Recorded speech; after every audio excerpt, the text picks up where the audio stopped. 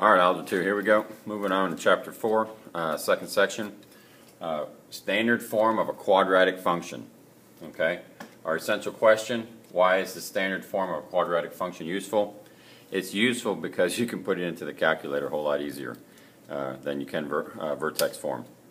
A little reminder here, vertex form, we've just worked with it in the first section. F of x equals a times the quantity x minus h squared plus k. Okay, our vertex is hk. A tells us if we open up or down. Remember the graph's a parabola, a big U. Standard form is right here. F of x or y, same thing, equals ax squared plus bx plus c. And it's a quadratic because it's a second degree polynomial. It's x is raised to the second power. Okay. The things we're going to find with it is the axis of symmetry. Remember the axis of symmetry, when you graph your U, that line that you fold it on, which happens to be the x-coordinate of the vertex, that's the line you can fold your parabola up on, and it fits perfectly. It's like a butterfly, you know, flapping the wings, or a hot dog bun. Okay. You find that axis of symmetry by taking x equals negative b over 2a. Negative b over 2 times that a. I'll show you an example. And like I mentioned, that's also the x-coordinate of the vertex. X equals negative b over 2a. So you're finding both things when you use that formula right there. Okay, you're finding the axis of symmetry and the x-coordinate of the vertex. To find the y-coordinate of the vertex, you just plug the x-coordinate into the f of x equation, plug it in for x, and solve for y, and that's the y-coordinate of the vertex. Okay?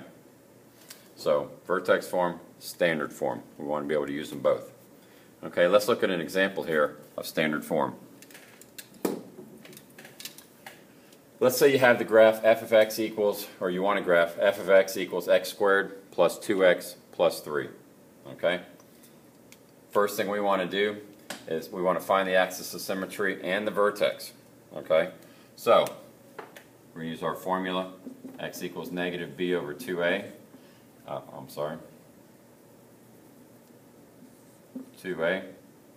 Now we want to make sure, now you go back through here and you look and you see what number's in front of the x. It's a 1. That's my a. There's my b. There's my c. Okay? And you're going to plug in from there. So negative b, negative of 2 is negative 2. If that was a negative, we take negative of the negative and get a positive. So we got negative 2 over 2 times 1. Negative 2 over 2 is negative 1. So the axis of symmetry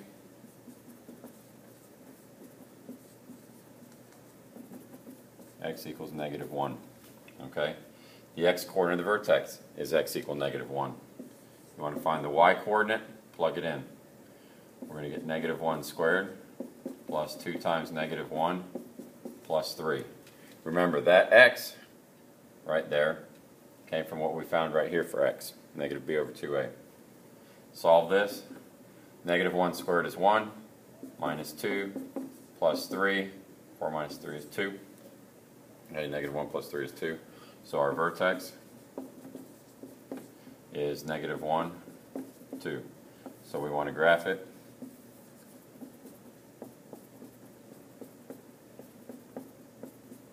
Now we know that our a is positive, so we know we're going to open up. Our vertex is at negative 1, 2, right there, and we're going to open up. Okay, you want to know it's your there's your vertex. Your axis of symmetry is actually this line right here. There's your axis of symmetry. Okay, so identify A, B, and C, plug them in to find x. That's the x-coordinate of the vertex and the axis of symmetry. Plug them in for x into the equation to find y, so you know the vertex. Okay. Plot the vertex. Look at your A. I'm opening up because it's positive. If it was negative, I'd open down. There's my axis of symmetry, what I just found there. Okay. In the second part of 4.2, they want you to be able to convert from standard form to vertex form. Okay, there's our standard form. Now remember to switch this over to vertex form, I need to know my A, which is right there, and the vertex, which is HK. Well, we just found the vertex. Okay?